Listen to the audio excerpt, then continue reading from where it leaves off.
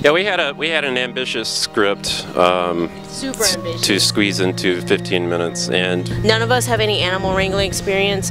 None of us, you know, we just were like, we're gonna write this and just, it's gonna work, right? we had some elements that you normally would shy away from when trying to shoot a low-budget film. And some of the other issues we had just came from the fact that we had a low budget.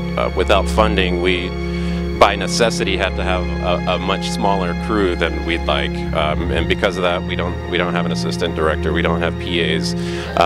The directors are. We're all assistant directors. All right, we're trying to focus on directing and acting and performance, and yet we're also worried about scheduling and getting actors in and out on time and securing equipment and things of this nature. So it was kind of challenging, amplified. Yeah, but we were lucky. We had great cast. You know, when we first saw it on camera, saw our script being read, it was just incredible to see it. We have Mike Martindale, who plays Bob in our film. We have our lead actress, Georgia Rosebell, who's super cute on camera, and this guy.